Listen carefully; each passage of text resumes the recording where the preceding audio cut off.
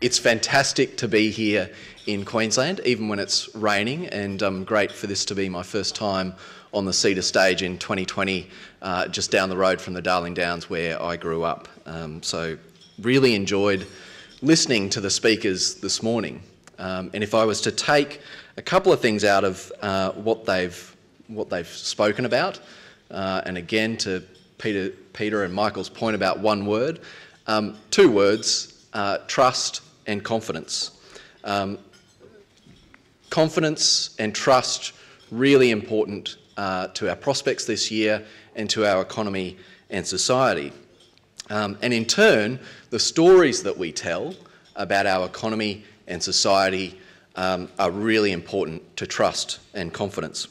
And part of the reason that I know this is because in addition to reading the economic and political overview over my break, I also read an interesting book called Narrative Economics. And in that, they have shown, neuroeconomists in fact have shown in experiments that dramatic narratives increase levels of oxytocin, also known as love hormones, and cortisol, also known as the stress hormone, in the listener's bloodstream as they're listening to these stories. Now I have to say, when I was listening to Kate and I saw that chart of both the ethics and competence, my cortisol levels felt like they were rising. But at this point I should also apologise unreservedly to anyone in the room who has a serious neuro occupation or qualification, because economists, as they do, will latch on to anything that looks like real science to try and boost their credibility. So let me just apologise right there. But on a more serious note, if we cast our minds back through the last 60 years in which CEDA has been in operation, I think we can draw a lot of trust and confidence from Australia's economic narrative, despite the odd dramatic episode here and there.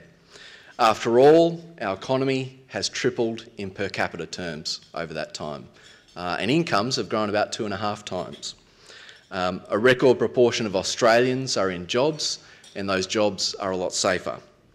Life expectancy, it's increased by more than a decade, and 85% of secondary school students complete high school now, compared to less than a quarter back in 1960. And as you may have heard me say before, we've achieved all of this with a unique brand of economic development. We've shown remarkable resilience to global economic shocks, while at the same time taking advantage of globalisation and the growth that we've seen in Asia. And our economy and society has been underpinned by strong multiculturalism and immigration. And we've managed to do all of this with a strong social compact and sharing prosperity. And I'm proud to say that CEDA has been a part of some of the important debates on these issues. CEDA was issuing studies on the Southeast Asian economies when Australia was just waking up to the importance of engaging with Asia in the 1960s. And in the 1980s, CEDA's research on immigration won support from both the Fraser and Hawke governments, setting the stage for points-based skilled migration. And we have been long-term supporters of income tax relief for lower income earners. But, as we said when we released the economic and political overview yesterday, if ever there was a time not to take Australia's economic strength for granted, it is now. Our brand of economic development needs to evolve. It needs to evolve in an environment where some of the traditional economic relationships just aren't holding, and where we find through, for example, CEDA's surveys, that less than half of people feel that they are benefiting from economic growth. And we need to evolve so that we can have major technological advances are not just things that we see and feel, but things that show up in productivity and wages. We need to evolve to address stubborn issues that threaten social cohesion, like the 700,000 people, including many Aboriginal and Torres Strait Islanders, who find themselves in persistent disadvantage, underlined this week with the Closing the Gap report. And we also need to evolve, I have to say, to connect more women to prosperity. Women who are underrepresented in senior roles, get paid less on average, have less super on average, and still do more housework, according to the latest CEDA study. And we need to make the shift to convert emissions targets into more action on decarbonised growth, as Martijn Wilder argues in the EPO report. And finally, as former Productivity Commissioner Peter Harris argues in the report, our ageing population demands structural reform for not just the aged care industry, but for the compact between generations. So CEDA's approach to economic development is captured in our policy stack. 5 areas that are absolutely critical to our future. The first is technology and data. And economists and technologists are in broad agreement that it will be 1 to 2 decades before many of the emerging technologies that we see today become general purpose technologies right through every corner of the economy. And I find that interesting, particularly given Kate's observation this morning that the community doesn't feel like that. The community doesn't feel like this is slow at all. And as I speak to many CEDA members, people are really facing challenges, not around the availability of technology, but driving change in their businesses and having the capability to change systems and integrate technology.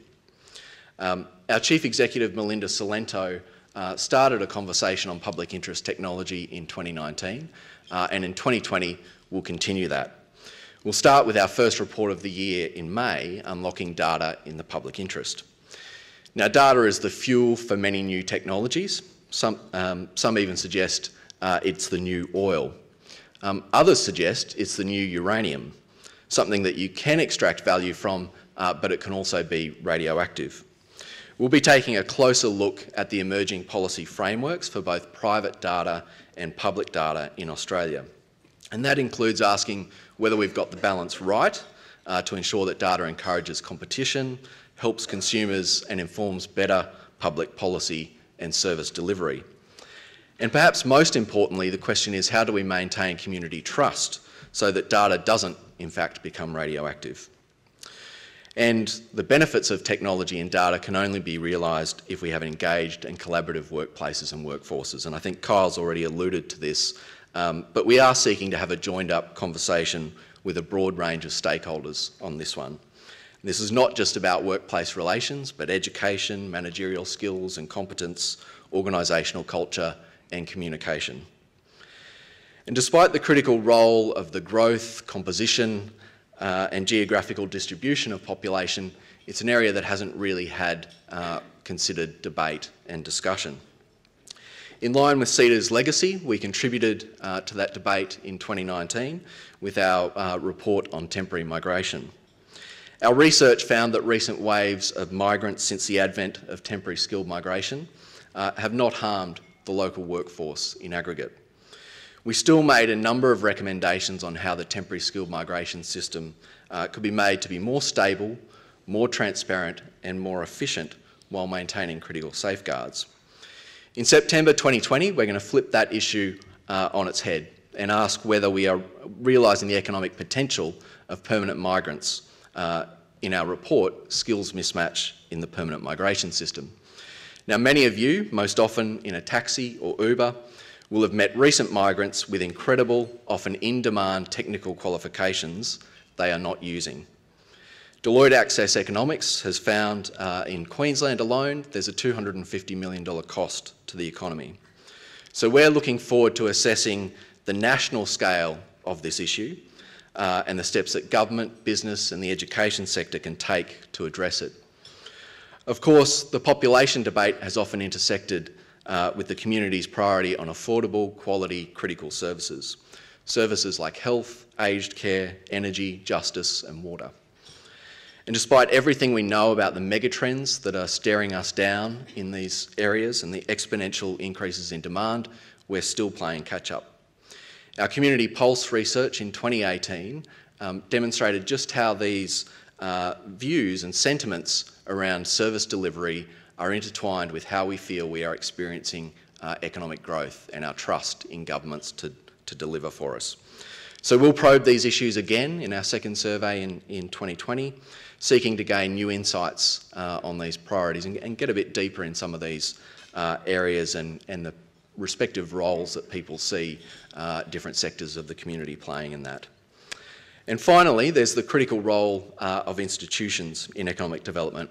And in this we include everything from the Reserve Bank of Australia, regulators, the Parliament, all the way down to trusted local institutions, universities, hospitals, businesses.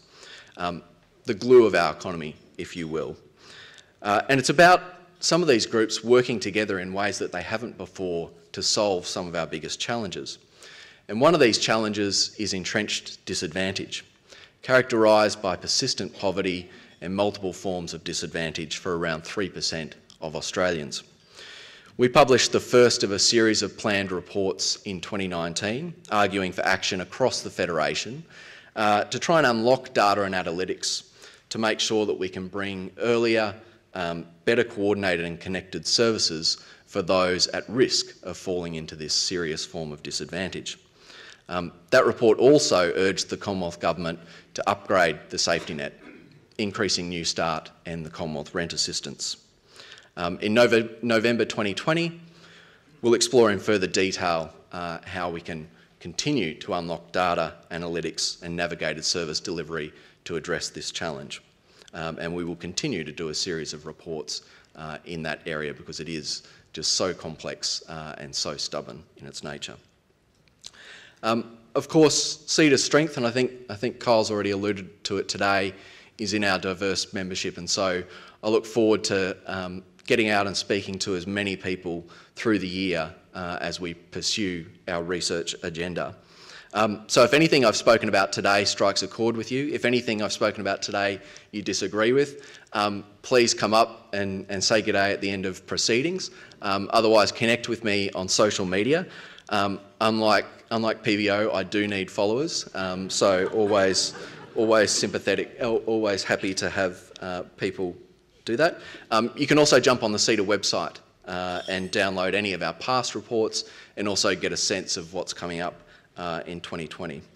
So just in conclusion, I started by talking about the fact that the stories we tell about our economy and society really matter. And despite the global economic uncertainty that we heard about this morning, the rise of populism and the short-term economic headwinds, I think Australia still has so much to play for in lifting people's living standards into the future. And we can do that if we get the long-term policy settings right. I look forward to the role that CEDA will continue to play with your support in putting the critical long-term issues, the evidence and the solutions front and centre in the policy debate. Thanks for your attention.